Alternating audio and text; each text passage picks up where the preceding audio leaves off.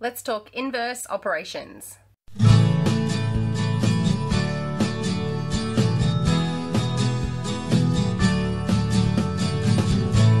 Hi everyone, welcome to Talk and Chalk. I'm Beck. I'm an assistant principal in Southwest Sydney, and if you're new to the channel, welcome. I'm glad to have you here today. You'll notice that I often read from my notebook, which I'm going to do today. Before we get into it though, I'm just going to remind everyone, as usual, all the links and everything are in the description below. I do have some resources to share with you guys and an additional video, and hopefully that will be helpful for you today. So when... this is just an overall thing. So this hasn't come up to me through any explicit experience, I suppose. It's just been over time that I've noticed that this topic, this content kind of comes up in a tricky way. And in general, I've noticed in maths that kids often don't jump to the why question. They jump to the why question a lot in other subjects. Why is the sky blue? You know, why do we have to use an adjective in this particular way? But when it comes to maths, all they want to know is how. How do I get the answer? That seems to be the instinctive question that they want to ask, is how do I do that? That's not a bad thing. It's always good to know how to do something. But really, that's preventing them, well, not preventing them, it hinders them from getting the why part. And the why is so much more important than the how, because that's where you can apply those problem solving skills in other areas. So I find that because they're not asking why, it inhibits that development and it can create barriers to further development in mathematical concepts. If any of you have seen my other channel, which is called Clever Pickles, you'll see that a lot of what I do in my conversation and my dialogue in introducing some of those games that we play really it goes around why. I try and put that into that, and I try and do my out loud thinking in terms of mathematical concepts so that they can see me role modeling that. And I think that needs to happen in our classrooms on a regular basis. Not that it isn't. I'm just saying that, you know, we need to sometimes be consciously aware of the things that we're doing that may involuntarily create a barrier to what kids are learning. And this can happen sometimes in inverse operations. So just looking at my notes, I wrote tons of notes on this because this was something that it can get really deep, this particular concept, depending on where you're going to go with it. So I want to make sure that when we're looking at inverse operations, we're not just going straight to the operation part. I want to go to what inverse means. And it comes from the word invert, which, you know, we can apply in so many different areas. I'm going to show you some examples as well. So the reason that I think it's important, though, that they really comprehend what inverse means, not just so they can understand inverse operations, but because there's further things in our content, in our curriculum, that always drive back to or link back to understanding what inverse means. For example, in stage 3 at the moment, we were working on order of operations. So if they don't have that deep understanding of what inverse operations is, then they're not going to be able to leap into order of operations very well either, because of those relationships that exist in those operations. And even further down the line, I watched a video recently from Eddie Wu, which I'll link into this as well. He's talking about inverse functions. This is stage 6 content, and they're still talking about inverse operations so that they can move into inverse functions. It's a really good video as well, and you don't need to be a mathematician or anything to understand it, but it's a really good way for us as primary teachers. If you're a primary teacher watching, if you're secondary, hi, thanks for joining me. If you want to see where our kids go, I believe it's absolutely vital that we pay attention to that content, stage 4 and beyond. We need to know what further mountains our kids are going to be climbing and why we need to build those really significant key concepts and experiences in mathematics so that they don't feel like they have to climb a huge mountain every time they come to something new. They have those building blocks to be able to successfully engage in that content.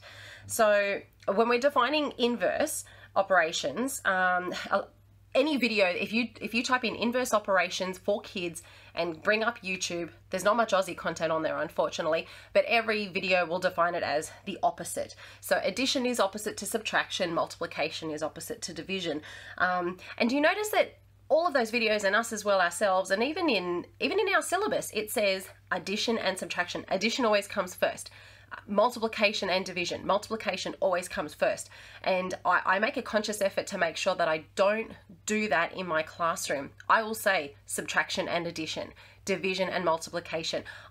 I'll do it vice versa as well. I want to get that balance in there because I feel like our dialogue is putting in an involuntary emphasis onto those first things that we say. So addition is more important than subtraction. Multiplication is more important than division. And that seems to be the way that kids jump onto it as well. They always pick up addition before subtraction. They always pick up multiplication before division. In their heads, they think subtraction and division is harder than addition and multiplication, when really it shouldn't be, because they go hand in hand. They're inverse operations. So when you're having those conversations in the classroom, I like to tie them in using colors. I know sometimes people have 4 different colors for those 4 different operations. I'll have 1 color for addition and subtraction, 1 color for multiplication and division. I want them to recognize that they're linked, they're together. So when we describe these operations, I want to get rid of that invisible separation that we're creating between them. They are different things, absolutely, and we want our kids to know that. But I don't want them to think that addition is over here and it's completely separate to subtraction that's over there, because they're always linked. I don't want them to visualize it that way either, and I don't want us to push those concepts further away when eventually we're going to be linking them together. So to begin to develop that deep understanding of inverse operations and just what that understanding of inverse is, I think it's important to really help the kids understand what it means in context. So defining it, this is a language lesson here. I think the word is more important at that first exposure that kids have to it than anything else. So, I mean, I went to Google because I wanted to get these definitions for you. The first thing that comes up says something that is opposite or reverse of something. Remember, reverse. The second definition was opposite or contrary in position, direction, order, or effect. Those words are important, and this is language that we need to be using with the kids. Then there's like 2 different mathematical definitions that go with it. So it said a reciprocal quantity, mathematical expression, geometric figure, etc., which is the result of inversion. And the second one was an element which, when combined with a given element in an operation, produces the identity element for that operation. So if you're in stage 1-ish sort of area, those first couple of definitions is what you want to jump onto, because that's the language our kids will be able to connect with on it and have a better understanding of. Depending on your kids, how high you go with those definitions. So I think it's important to start with a discussion around the meaning of inversion. What does it mean to invert? What does it mean to be inverse? And you can create, some synonyms to go with those things. So for addition, for subtraction, make that word wall and have that bank of keywords up there. And if you're like me, there's visual links as well, whether it's images or colors, to be able to connect those things together. Now, if I look, sorry, I'm just going to my other laptop on the side here. If you go to the syllabus, and I'm talking New South Wales here, I'm in the New South Wales system, so that's the syllabus I'm referring to. You don't see the word inverse until you hit stage 1, content 2, in addition and subtraction. It doesn't touch on multiplication and division. We're not using that language at that point. So some schools I know use content 1 for year 1 and content 2 for year 2. But if you're in a school that does composites, you're covering it across the board. And if you've got any G&T classes as well, you shouldn't be going up through those high stages. You should be going deeper into those concepts. So chances are you could be hitting that content 2 faster than with some of the other students. That's when that language first appears. Subtraction and addition. Then when you hit stage 2, that it's in content 1. It's meant to be following on and extending those kids on what they've been learning already. And again, addition and subtraction is where you go first, because our kids should have that good understanding of what it means there before they start delving into multiplication and division. Slightly harder concepts for our kids, and if they're not going to get it in addition and subtraction, they're going to find it harder when they hit multiplication and division. Not necessarily, but generally. So those areas that you're going to find it, you're going to find those words, inverse operations, in addition and subtraction, in multiplication and division, and in patterns and algebra. And you will find it in multiplication content 1 and 2 for stage 2. It gets heavier in stage 2 when you get to multiplication and division. When you get to stage 3, you'll get it in content 1 for addition and subtraction, and it's going to extend from there. And like I said, this is going to be revisited as they go through stage 4, stage 5, stage 6, up to extension. So this is not going away, this concept. It's not something we can touch on. We need to make sure that our kids have got a really deep understanding of what's going on. So I've got some example activities to show you around building that deep understanding of what it means to be inverse. And one is using paint. So I'm going to switch the camera around now so you can see this really quick activity that the kids can do using paint. So when I say paint, I'm talking about on the computer. So I just open up a new paint, and it's pretty good if you can get this to be about a square, which mine isn't quite. That's almost better as a square. If you can hit the rectangle tool and just make sure you've got color and fill as black, try and get it about halfway. Make yourself half black, half white. And then what you're going to do is click select all. So the whole object is selected as if it was one thing. Right click, and then down here you've got invert color. Inverted. It's been inverted now. It is now on the other side. It hasn't separated from it. It hasn't gone to another dimension or anything like that. It's not separate from it. It's still connected. And I can invert it back the other way if I want to. Another cool way that you can see this separately is if I click on my select icon and select, you know, about a squarish sort of shape within it. And in here, I'm going to right click and click invert color. And it inverts it this way as well. So you can see it didn't go anywhere, it didn't separate, it's still attached to it, doesn't matter if it's big or small, all it did was inverted. It changed direction, it changed position. This is a good way for the kids to see it. Now I'm just going to click on a new one here. No, I don't want to save it. And I'm just going to go to a picture that I pulled up here before. Just a black and white flower. This is always good to do it in black and white when you're starting to get that idea. I'm going to go back to paint, and I'm going to click paste. There it is there. And I'm going to crop it just so it's a bit smaller there. And same thing, I'm going to select all. I've selected the whole thing. I'm going to right click and invert color. That's really cool. And it's, like I said, it hasn't moved away anywhere. The colors have inverted and changed that position. And this is a fun activity to do with different colors and everything, but it's just really clear if you can do it in black and white. That's a good way to tie in technology with a maths lesson. And it's really engaging. When you see the kids' reaction to watching the colors when they invert, it's pretty cool. And you can display them around the classroom. It can be part of your word wall. The kids can describe it. They can use this in their literacy lessons as well and do some writing around it, looking up definitions, describing these different things in sentences, and just really linking what we're doing with our language and what we apply in mathematics.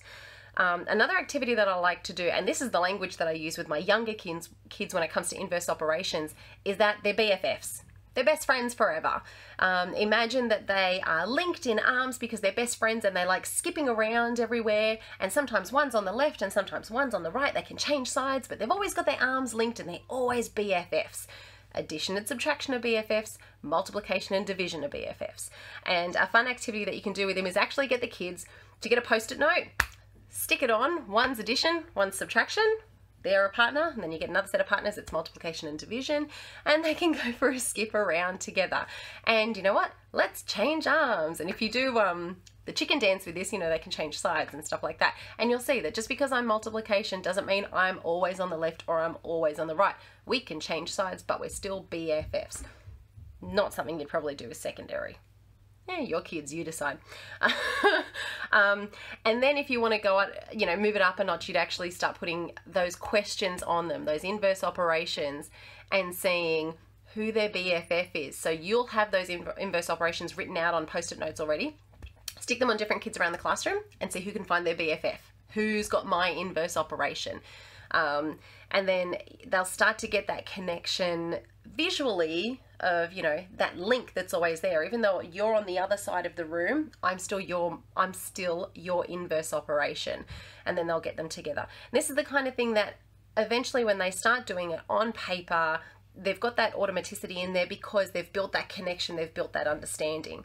Another activity I like to do is the mirror questions, and I'll draw like a line down the board that's the mirror, and sometimes it's good to put like a picture of a mirror to remind them, and you need to specifically have the mirror questions to do this. So on one side you'll have, you know, 2 times 3 equals 6, and then on the other side of the board, sorry, you'll have 6 divided by 3 equals 2. And you'll talk about the fact that it's a mirror. Look at that. What's different? The operation is different, you know, which one goes with which. And you can do it, you know, in various ways that suits your kids. It doesn't really matter whether it's a high number or a low number, just that they're getting that visual concept of that inverse operation. Eventually, these tools get taken away from them when they build that understanding. So you're not going to have that every single time. And this is a tool that you don't need to just use on our younger kids. You know, if our older kids need it, then they need it. Give them that tool to learn with. I need glasses to read with. This is never going away. Some kids might always need that tool, but you know, if we can build them up to that point where they're doing it naturally, that's what we want. And then eventually you go from there and you can give them those generated questions. They can generate their own questions. They can peer feedback with each other and try and test each other on what their inverse operations are. You can use it with dice. Roll dice and tell me what the inverse operation is. And sometimes if you've got the dice there, you can move them around. Now, I've got some pictures and anchor charts to show you that I'm going to share in the Google Drive with you guys. So I'm just going to flip the camera one more time. I'm going to link you to this in my Google Drive, and these are just lots of posters and things that you can use to help support your kids. So here's some visuals about what inverse operations mean. I like this because it's very clear. See the color connection right there? And I like this one because it visualizes what it actually means in terms of part, part, whole. So when you're looking at addition and subtraction, here's your whole, there's the parts. And in division and multiplication, there's your whole and there are your parts. Another visual here, and I like the fact that they've got the arrows pointing to it and the visuals as well as the algorithm. I think that's really important to be able to visually see those things. You know, I'm a visual person. This one's quite basic. There's the operation, that's its inverse. There's the operation, that's its inverse. This is getting up into our higher levels of mathematics. Here's an example. I like this because you can see the visual. I'll just get a bit closer there for you. You can see it there. This is a good activity. You can cut out the inverse operations, and there's a blank one here for them to stick them onto. Just a basic activity, that one. Just a visual prompt, this one. 1 plus 9 is 10. 9 plus 1 is 10. How about that? Doesn't matter, it's still 10. And then the inverse operation with subtraction. Here's an example of what it looks like, and you've got the colors there to match it. I like this one because it just gives you the numerals there, and it shows you with the color coding too where they lay when it's in those different operations. This one's good. Addition, subtraction, backwards, forwards, and it's got it written out there. Same thing, multiplication, division, backwards, forwards, and it's written out there. Basic display prompt. Here's another one here with the dice. So this is what I like as well, because the kids could physically draw it if you want to, instead of using the numerals. If this is what tool they need to be able to visualize it and understand it, go for it. Same with counters.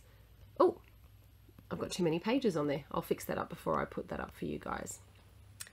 So I'm going to wrap it up there though. Just a reminder that, you know, this is not the set way you need to teach inverse operations. These are things that just work for me in my classroom with my kids.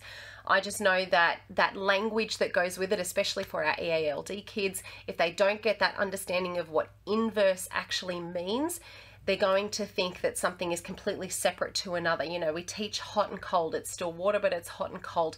And quite often they see those things as separate. And when it comes to inverse operations, they need to see that there's a link, not that they're completely detached from each other, even though they might be opposite. So if you can build that language with them first and get that understanding, get those ties, those connections to that concept, I think they'll get it much, much better. And then down the line, they'll be able to do those other things that have linked in with it as well. So I'll leave it there. I'm going to put my subscription button down the bottom here. So if you haven't subscribed, you just hover over that and click the subscription button. I'm going to put my Shikaku puzzle up the top there, because if you want something really fun to do with maths, that's definitely one to do. Thanks guys. Bye.